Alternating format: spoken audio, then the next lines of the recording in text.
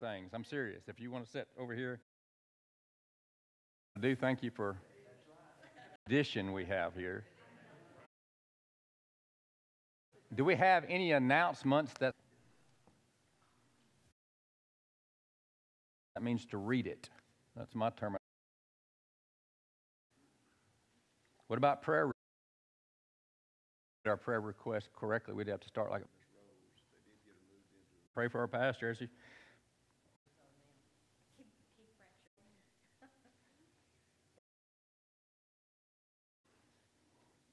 Anybody? I mean that. Busy, hard to get here, always something going. And just, I'm not going to ask you to pray. I'm not there. I already told Austin, I said, don't even worry, we're just going to get right to it. Just on the life of David. David is my number one reason I've studied him, I believe, is because, and I love that stuff. He's got that. My rendition of the story is different. A lot of churches like ours, and dog story, and there's nothing even killed Goliath. He wasn't a little boy. David probably not stuff, so we just go back a year for that. So there's three things we're going to look at tonight. We're going to look at who the Philistines so much, and that is my favorite part of tonight. We're going to figure out this lesson, what can we learn? Pray, and we'll get started. Family that are here, Lord, be this Goliath lesson, Lord, to our life. Read and study along. It's really easy to personality, no different than me. So I've written down several things that I found off somebody else's commentary. And one thing I've learned when you're studying, when I substitute teach over at of a human being, okay? I think the way I react, how culturally things have changed, not really any different. When you look at the Bible,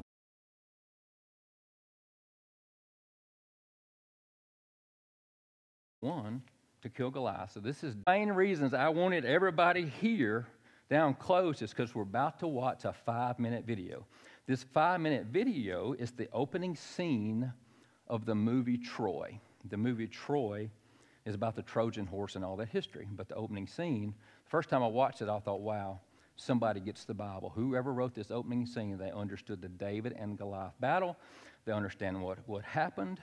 You'll get to see personality traits that we talked about, but they had to change the characters' names.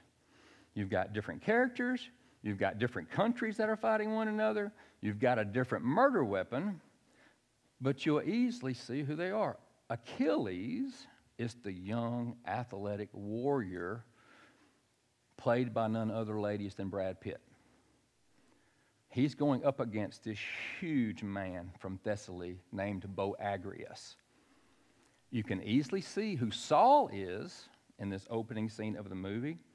You can see how they had to paraphrase biblical scripture, but they took the Bible battle and put it theatrically so that we can see it. It's unbelievable. Testosterone will drop out of that screen. I wanted to show you this because it is the closest thing that you'll probably ever see is what the battle probably was like. Let's watch it and we'll discuss. It's 5 minutes of perfection, if you like this kind of content.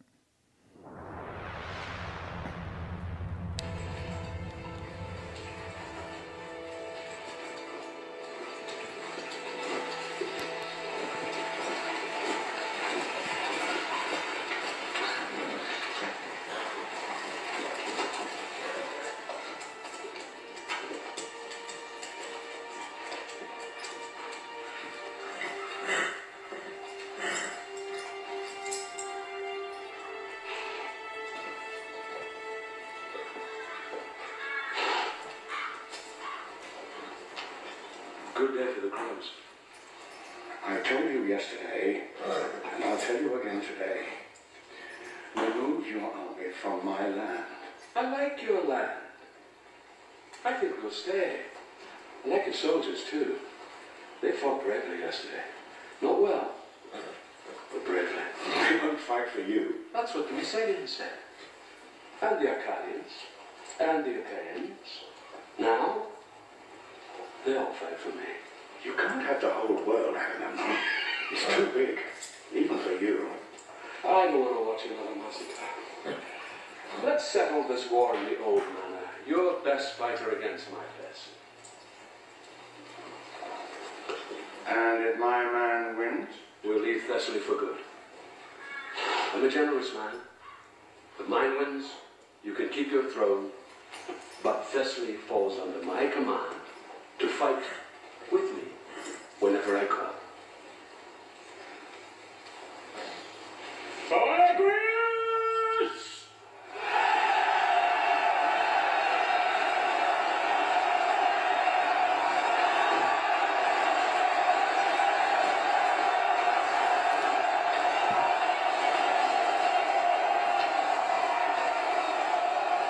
This is my man. Achilles!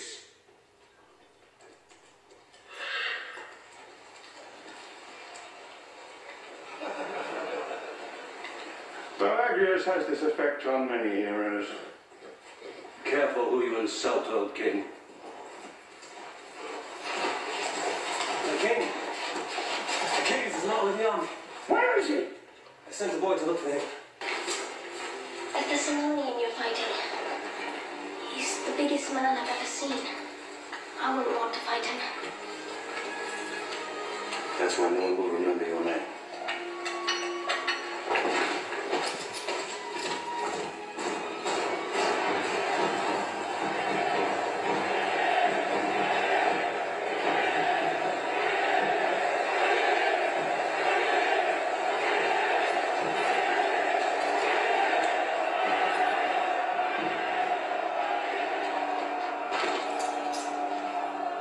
Perhaps you should have a war tomorrow when you're better rested. I should have you whipped for your impudence. Perhaps you should fight him. Achilles. Achilles. Look at the men's faces. You can save hundreds of them. You can end this war with a swing of your sword. Think how many songs they'll sing in your honor. And then go home to their wives.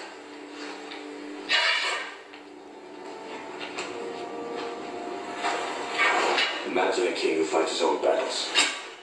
Wouldn't that be a sight? Of all the warlords loved by the gods, I hate him the most. We need him, my king. For now.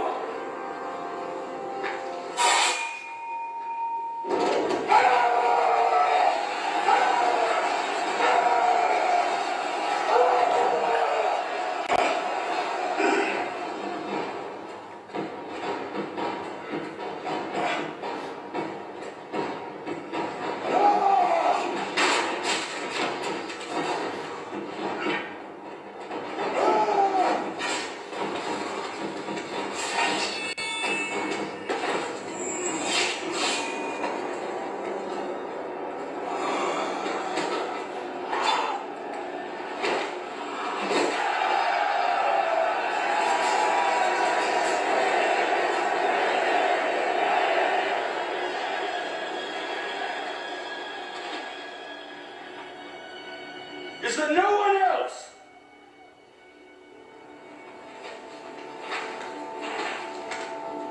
Is there no one else?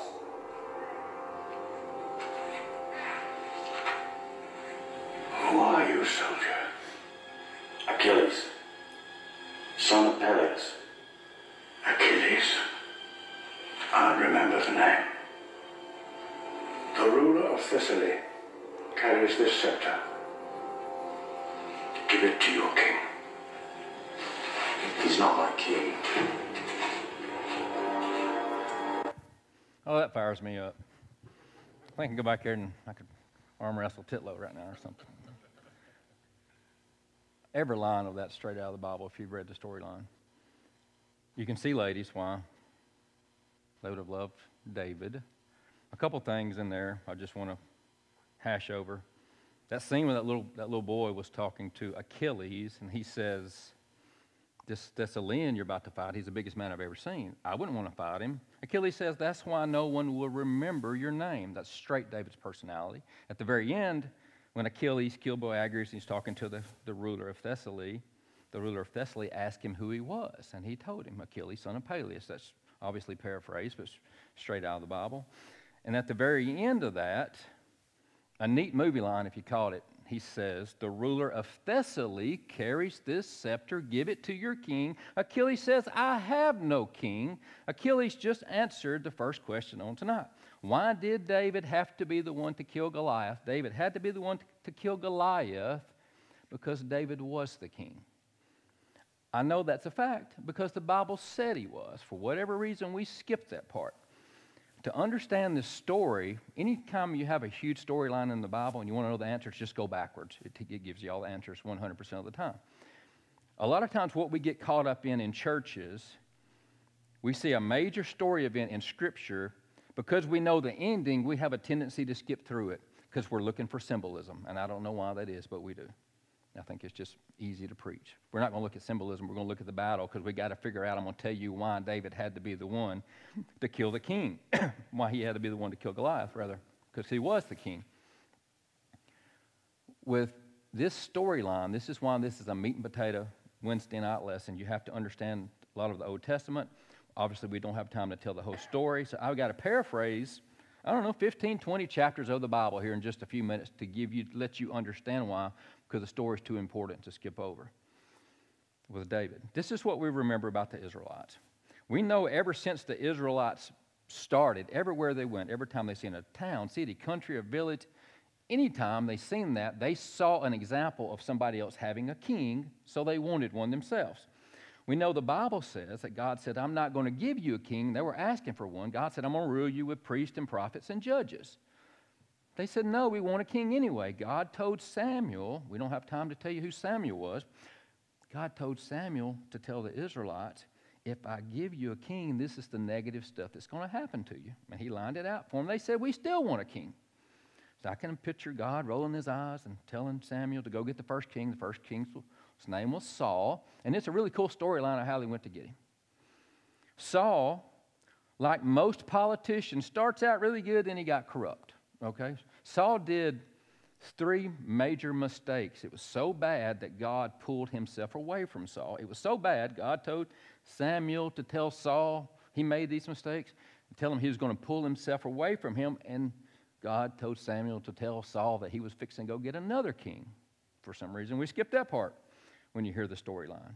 And it's a real cool storyline, how Samuel went out and found the next king. His name was David, as we know. And this is how God worked things out with David. One big, huge bullet point that we always forget to remember with this storyline of David being the king, when David was anointed king, it was not kept secret. Everybody knew it. How do I know? Because the Bible says they knew it. This is how God worked things out. We know from Scripture that Saul had depression, anxiety, worrying all the time. He was stressed out because God left him. We know that. And we also know that Saul, like us, because we're the same, he loved his music. Okay? Just like us at Landmark. We love our music here at Landmark. We know from Scripture that Saul's government was paying attention to what David was doing. How do I know? Because the Bible said it. Look at the context. Somebody in his government reminded Saul, hey, remember David? He knows how to play music. Won't you hire him to come play for you? What's that old saying? You keep your friends close and your enemies closer. Saul didn't like him. We know from the storyline how God worked everything out. Let me paraphrase. When David was hired to do that job, David had full access to what we refer to as the White House. David would have had a parking pass. He'd have had one of those little badges that could get in and out of the back door. He would have known the security team, the cook team, the landscape team. He would have known all of the government, and he would have known all of the military. How do I know? Because the Bible tells it. It talks about it. We know how the storyline went. How do you think even David became best friends with Jonathan? Well, who is Jonathan? Well, read the story, because he was there. A big part about this story, it's what we found out next, was obviously I'm paraphrasing, having to skip. We know that the Israelites and the Philistines were once again at it. I mean, this time they were really at it, and the battle was taking longer than what it should, and the Bible even says why. We know that Jesse, that's David's father, comes to David, and let me paraphrase again. This is what he tells him. He says, go to Kroger up there, get your water, get your cheese, get your crackers, get your beef jerky, your Gatorade, and your bananas and whatever, and I want you to go to the front line and figure out what's taking so long. Okay? How in the world would David have access to the front line unless he didn't know everybody? A little boy's not doing that, okay? Not a chance. He got to the front line. He was needing to get to the front line because some of Jesse's his sons worked there or was in the military. If you've ever worked on a farm, and most of you in here have, you know Jesse's concern. You need people to work on a farm, and he didn't have his people. That's easy to figure out that reason why. He needed his sons back. And the Bible said why? Because this battle was taking too long. We know from the Bible that David rode to the front line. The very, very first thing that happened, he met with his brothers. His brothers get mad, angry, frustrated with him. Remember that? You want to know why? Because they knew his brother's personality. I have an older brother. I know my brother's personality as well as anybody, and he knows mine. Okay? Why? We were raised together. They didn't want him there. They didn't want him there because the brothers knew that David was the king. Okay?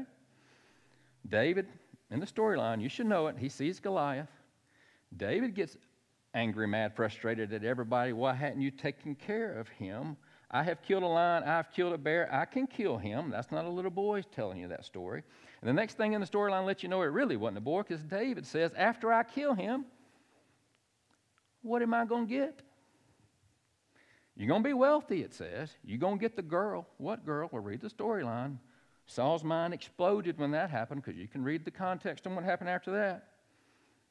And you don't have to pay taxes. That's God talk right there. That's deer count stuff right there. That's what, that's what you're going to do. And then we know the storyline.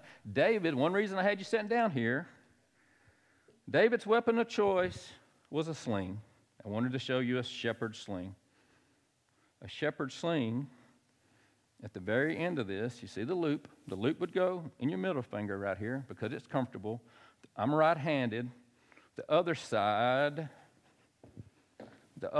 would pinch between your thumb and your index or pointer, whatever you call it. You would hold it like this. A sling isn't round and round and round and round and round like you're going to lasso a calf. It's one motion, like you're throwing a baseball. If you ever played baseball and you get a ground to hit to you, you're coming up and you're throwing in a hurry. How do I know? Because I've done it. It's not round and round and round. I've got limestone in my driveway. I put some limestone rock in here and I threw it, and I was shocked. The velocity at which a rock will come out of this is unbelievable. I did it a few times. I went inside, got my wife. I said, come look at this. I said, I'm doing a story on David and Goliath. I said, I've got the sling. She goes, a sling? That ain't a sling. She says, I thought a sling was this. I go, no, this is a shepherd's sling. I said, watch how fast a rock comes out of this. Her jaw drops. She goes, I had no idea. And I said, I had no idea either. It takes a lot to impress me with a weapon, and I was shocked at how fast. I started to bring a marshmallow and hit up against that wall. But I didn't, because I figured I'd shank it and I'd hit that stained glass window. And the person who built that sitting right over there, then they would probably drown me in the baptistry if that was cracked. A marshmallow would crack that window out of this. It just would. The Bible also gives us some really cool stuff. It also says that David picked up 5 smooth stones from the brook. We don't use that terminology in our language. We use rocks and creek beds. Obviously, the smooth part is aerodynamic. Limestone, out of that sling, it does this. The next one does this. A smooth one goes straight. How do I know? Because I've thrown them. I mean, I brought some to show you. The Bible also says 5. Let me set the record straight tonight. Let me tell you why David picked up 5. You ready? Biblical secrets revealed tonight. David did not pick up 5 stones because Goliath had brothers. Nope. David did not pick up 5 stones because he needed more ammunition. No, that's preacher talk. Let me tell you when he picked up 5. David would have picked up 5 different size stones for one reason and one reason only. He would not have known how close he was going to get to Goliath. That's kinetic energy 101. That's hunting 101. How do I know that? I was a professional hunter for 20 years. The closer you are to your game animal, it's hard. I don't have a big enough hand. Ronnie does. Ronnie's got big hands. Stand up and show him, Ronnie. The closer you are to your game animal, the larger, more weight you need on your arrow, broadhead, or with a bullet. That's a fact. That is a fact. You need knockdown power. You need kinetic energy up close. David, as close as Goliath was a getting to him, the bigger the rock he was a picking. Okay, the closer he was getting, the bigger the rock he was picking. I believe he hit him in the head with the biggest rock he had. I think he did it up close because they were running their mouth talking to each other. For people in this room who really understand grains and bullets and weights, this is going to blow your mind. And there's people in here that do. Carl knows, Tad knows. This one here weighed 436 grains heavier than this one. How do I know? Because I weighed him on my grain scale. 750 grains, this rock. Can you imagine getting hit with that? People who know ammunition. If you don't know, it's just, yeah. You need weight up close, because I've done it for a living. Now we know why he had 5. Now, the story continues. Goliath is dead. He cut the man's head off. A little boy ain't going to do that. How God created the muscles, the tendons, the ligaments, the bone structure here is the toughest thing on your body. Isn't that right? I had disc replacement surgery right here probably 5 or 6 years ago. The surgeon is telling me what he's going to do to my body. I did this. I said, I don't want to hear it because I know how to. He said, this is very industrial. He said, you'll be sore for a year. He said, the surgeon said, this is the hardest part on the body to cut through. Cutting a man's head off, I'm not trying to sound more, but a little kid ain't doing that. It's just not happening. And then what we found out later in the storyline, he takes the head to town. Why? Because the Philistines had seized Jerusalem, and he was taking the head to town not to show the Israelites, but to show the Philistines, you're next. That's what he's saying. A little boy ain't doing that. How do I know? Read the Bible. Okay? It's not some little boy with a little bitty rod. It's a man that did that. Okay? It's a man. And then we really know at the end of the story, the women started singing songs. They're singing songs to David because they know he's the king. Okay? They knew he was the king. Question number 2 on the table. Who are the Philistines anyway? This is my favorite part of the lesson. If you do not know who they were, your mind will explode. This will really, really help you when you're reading and studying the Bible. I wish I had time to tell you all the details, but we got to go fast. That's why this is a meat and potato lesson. We know from history, biblical history, when the Israelites crossed the Red, that it was the worst day in Egyptian culture. They lost their workforce. They lost their king, the Pharaoh. They would have lost government officials, military soldiers, et cetera, et cetera. They would have not lost all of them because Egypt wasn't stupid. If you were living, breathing, walking on planet Earth during that time, you would have wanted to live in Egypt because they were the biggest and the baddest and they had all the amenities. That's where you would have wanted to live. But they lost their workforce. It was a horrible day from them. So what we know from now, if you've been in Faith Bible Institute, we learned so much of how much the Egyptian culture kept up records. So we know from Egyptian culture, that day when they lost all their workforce, when the Israelites left, that they went out and hired people to come in to live in the homes that the Israelites, straight out of Egyptian history. Who they hired, they referred to them as people of the sea. That's the terminology, people of the sea. They would have lived on the coastlines. You go across the Mediterranean, and they inhabited all those islands that you see on the map. Just the people of the sea. The people of the sea had a turnkey deal. They wasn't, where the Israelites lived, it wasn't shacks. They didn't have poverty. They were living in the best land that there was. How do I know? Because the Bible said it. They would have had the best vineyards, the best orchards, the best hay fields, the best everything. So you've got another family group that comes in and moves in and lives where somebody just walked out of. The people of the sea, their population grew because they was in the best. Guess who they turned out to be? They turned out to be the Philistines from Egyptian records. Pretty cool. You can see now why they hated one another when the Israelites were wandering around in the wilderness because they made those mistakes, wandering around for 40 years. They knew somebody was living in their homes. How do I know? Because the Bible says it. It says who they were. The Bible doesn't say it was the Philistines then, but Egyptian records that they hired them to come in and work the jobs, do everything, and they were just turnkey. You can see why they hated each other in the same battles going on today. That's how they're fighting over land. They're fighting over property. I thought about it like this, because we're all emotional. God created emotional creatures. I live on County Road 3197, and others, 3197. If I see somebody driving down my county road and I don't know who they are, I'm frustrated. You don't want to ride with me but if I see Joanne or see somebody, hey, and that's on my road. What if I had to abruptly move out of my house and I found out somebody was living in my house, sleeping in my bed, eating the deer meat in my freezer? Those are fighting words. Okay? They just are. That's not Christ-like, but that's what's going to happen. Because I was born and raised here. I know that property out there better than anybody.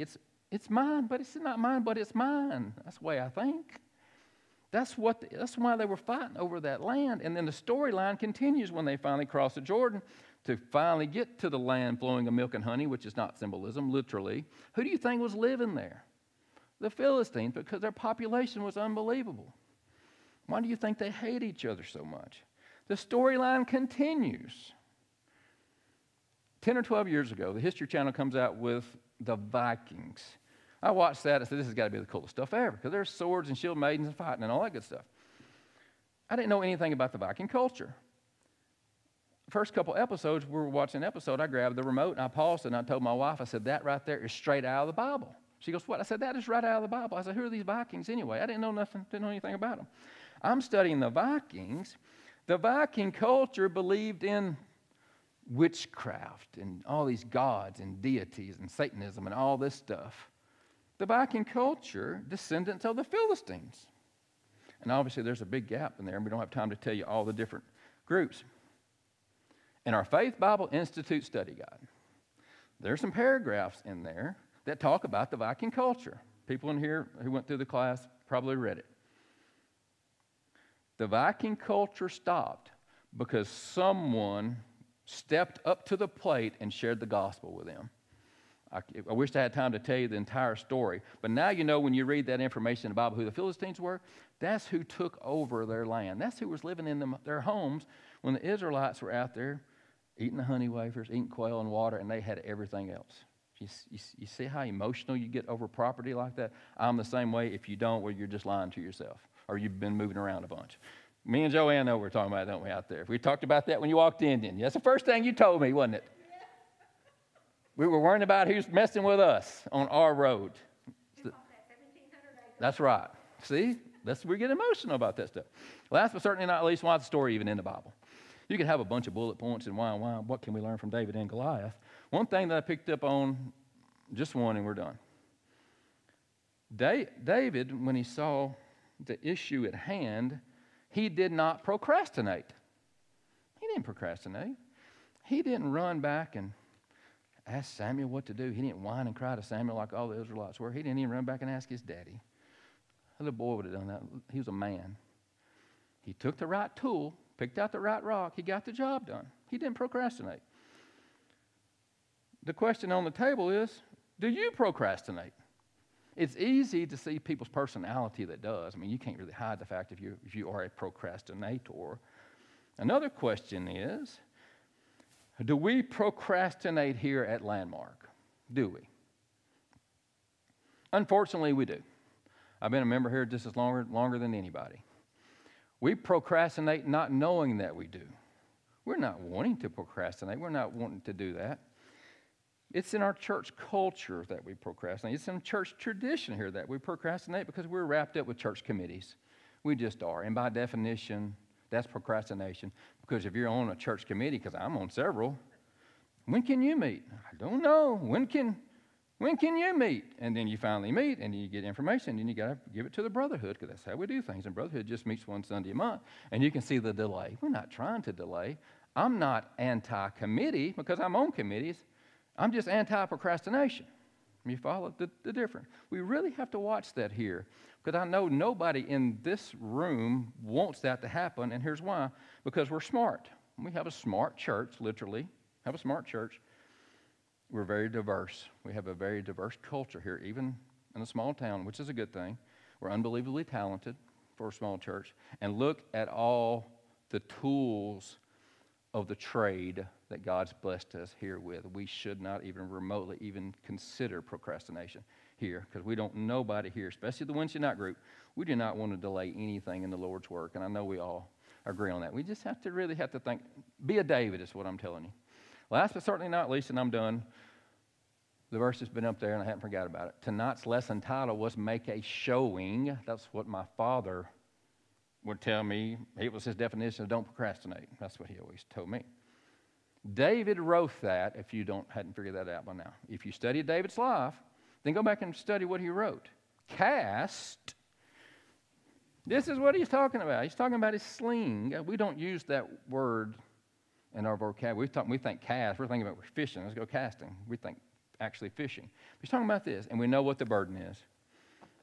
That verse, personally, should be probably in your top 10 of your personal verses to have to memorize as you talk to God. That should be in your top 10. That one's so easy. You don't even have to explain it to the Wednesday night meat and potato class, okay? Let's stand up. We're done. Let's go ahead. Let me go ahead and just do a quick review while we're standing. The 3 questions that we had was, why did David have to be the one to kill Goliath? David had to be the one to kill Goliath because he was the king. God wanted somebody. God picked him out with all those personality traits that he had to reign and rule over Israel for the next 40 years. He needed somebody like we saw on the screen up there. Who were the Philistines anyway? Now you know the rest of the story. Next time you're studying the Bible, that's who moved in and lived with the Israelites when they moved out. And last but certainly not least, do not procrastinate. Let's pray and we're done. Lord, thank you, Lord, for this great lesson. Thank you, Lord, for putting this storyline in the Bible just for us just to pick up on a few things. Help us, Lord, to never skip through a story in the Bible. Help us to look at it for what it is. Thank you, Lord, for everybody here and bring us back here on Sunday. In Jesus' name I pray. Amen. Thank you all for sitting down.